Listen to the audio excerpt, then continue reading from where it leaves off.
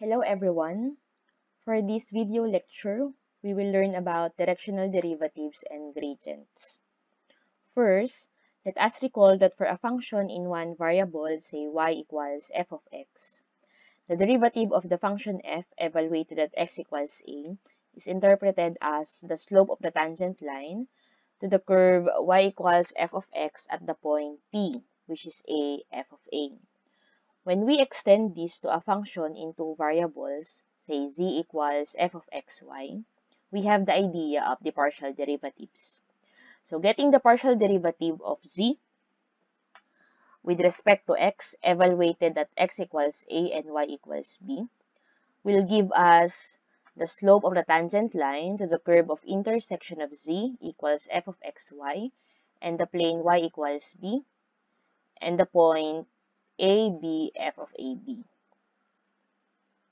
Geometrically, so we have this surface F and the plane y equals b. The curve of intersection of this plane and the surface is this one. The intersection of the plane and the surface at AB is given by this point. Now, the slope of the tangent line passing through this point is given by the partial derivative of f with respect to x. We can also interpret this as the rate of change in the direction parallel to the x-axis. Now, getting the partial derivative of z with respect to y, evaluated at x equals a and y equals b, will give us the slope of the tangent line to the curve of intersection of z equals f of xy and the plane x equals a at the point P. Geometrically, if we have this surface F and the plane x equals a, the curve of intersection of the plane and the surface is given by this one. And the intersection of the plane and the surface at AB is given by this point. Now, the slope of the tangent line passing through this point at this curve of intersection is just the partial derivative of f with respect to y. This is also the rate of change of the function in the direction parallel to the y-axis. So in general, when getting partial derivatives, we are just getting the rate of change in the direction parallel to the coordinate axis x, y, and z. So what if we want to know the rate of change in this direction, or in this direction, or in any particular direction? So that's the role of the directional derivative. So a directional derivative is just a rate of change towards a particular direction. For an illustration, let us consider this surface defined by z equals f of xy and a unit vector in the direction theta. If we have a plane containing the unit vector in the direction theta, its curve of intersection with the surface is given by this. Now, let this be a point on the surface. So the slope of the tangent line passing through this point, or the rate of change of the function value at this point in the direction theta, is just the directional derivative. In particular, if we have a function z equals f of xy, the partial derivative of z with respect to x is just the rate of change of the function value at a point in the direction theta equals 0. So how are we going to compute for this directional derivative? So given with z equals f of xy and a unit vector in theta direction, so that is u equal to a vector with components cosine theta and sine theta. So the formula for finding the directional derivative is just the dot product of the vector containing the partial derivatives of your function and the unit vector. This expression is also equivalent to the partial derivative of f with respect to x times cosine theta plus the partial derivative of f with respect to y times sine theta. If we are going to evaluate this directional derivative at the point x naught y naught, so that is just the rate of change of f at the point x naught y naught in the direction of u, where u is a unit vector. Now, let's consider an example. So, given a function f of xy equal to 4 minus 2x squared minus y squared, we are asked to solve for the directional derivative in the direction theta equals pi over 3 and theta equals pi. So first, let us recall that the formula for finding the directional derivative is given by this expression. So the partial derivative of f with respect to x is just negative 4x times cosine theta plus the partial derivative of f with respect to y, which is negative 2y, then times sine theta. Again, the directional derivative of f is negative 4x cosine theta minus 2y sine theta. So in the direction theta equals pi over 3, we know that cosine pi over 3 is equal to 1/2 and sine pi over 3 is equal to square root of 3 over 2. So substituting those values into this expression, we will arrive at negative 4x times 1/2 minus 2y times square root of 3 over 2. Simplifying this expression will give us negative 2x minus square root of 3y. In the direction theta equals pi, note that cosine pi is equal to negative 1 and sine pi is equal to 0. Again, substituting those values to this expression will give us negative 4x times negative 1 minus 2y times 0. This is equal to 4x.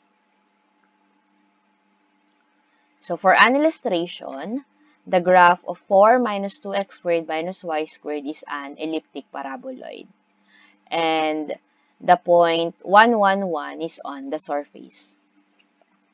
So here, we want to know the rate of change of the function value at the point 1, 1, 1 at the direction theta equals pi over 3, and the rate of change of the function value at the point 1, 1, 1 in the direction theta equals pi. So, if x and y is equal to 1, so substituting this to this expression, the directional derivative of f at 1, 1 in the direction theta equals pi over 3 is equal to negative 2 minus square root of 3. Notice that this is always less than 0. So here, it will give us a descent in the direction of pi over 3. In the direction theta equals pi, directional derivative is equal to 4x. Evaluating this at 1, 1 will give us 4, which is always greater than 0. Hence, it is an ascent in the direction of pi. So now, I'm going to introduce to you the gradient. So it is just the direction of the steepest ascent, and it is denoted by del f. So the gradient is just a vector composed of its partial derivatives. We have seen this formula before in the formula of the directional derivative. Hence, the formula in finding the directional derivative is just the dot product of the gradient and the unit vector. Again, the formula for finding the directional derivative is just the dot product of the gradient and the unit vector. So here are some remarks. Given a function f at a point P and in the direction of vector A, if your directional derivative is positive, the function is increasing at P in the direction of A. If your directional derivative is negative, then the function is decreasing at p in the direction of a. And if your directional derivative is equal to 0, then there is no change in the function value at p in the direction of a. So let's consider an example. F of xy is equal to square root of x squared plus y squared. We're going to determine the directional derivative of f at 4, negative 3 in the direction of 12, negative 5. So take note, we need the unit vector and the gradient. So first, the unit vector in the direction of 12, negative 5 is equal to 12 over 13 and negative 5 over 13. How do we get this? So the first component of your vector divided by the magnitude of the vector. And the magnitude of this vector is equal to 13. So that is 12 over 13 and negative 5 over 13. Next, we need to find the partial derivative of f with respect to x and the partial derivative of f with respect to y. So for the partial derivative of f with respect to x, so treating y as constant will give us x over square root of x squared plus y squared. And for the partial derivative of f with respect to y, we're going to treat x as constant. So we will arrive at y over square root of x squared plus y squared.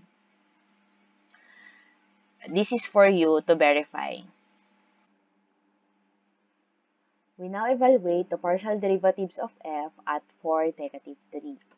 So the partial derivative of f with respect to x at 4, negative 3 is equal to 4 over 5. And the partial derivative of f with respect to y at 4, negative 3 is equal to negative 3 over 5. Therefore, the gradient of f at 4, negative 3 is a vector composed of 4 over 5 and negative 3 over 5. Now, so this is the direction of the greatest rate of change. Recall again that the formula for finding the directional derivative of f is the dot product of the gradient and the unit vector. We have computed for the gradient of f at 4, negative 3, and that is a vector composed of 4 over 5 and negative 3 over 5. And the unit vector is equal to the vector composed of 12 over 13 and negative 5 over 13. So getting the dot product of these two vectors, we have 4 times 12, that's 48, over 5 times 13, that is 65. So we have 48 over 65 plus, so negative 3 times negative 5 is equal to positive 15. 5 times 13 is equal to 65. So 48 over 65 plus 15 over 65 is equal to 63 over 65. Since the directional derivative is greater than 0, this means that the function is increasing in the given direction. What if we have a function of 3 variables? So we're just going to use the same method. We need the gradient, which is composed of the partial derivatives. So the partial derivative of f with respect to x, the partial derivative of f with respect to y, and the partial derivative of f with respect to c. So that is the gradient. We also need the direction. So the direction is the unit vector u. So the formula for finding the directional derivative is the same. So that is just the dot product of the gradient and the unit vector. So that's all. Thank you. Hello Math 28 Bridger. To check out more lecture videos, click here. And to supplement your learning, don't forget to answer the exercises which you can find in the description box below. Enjoy and stay safe.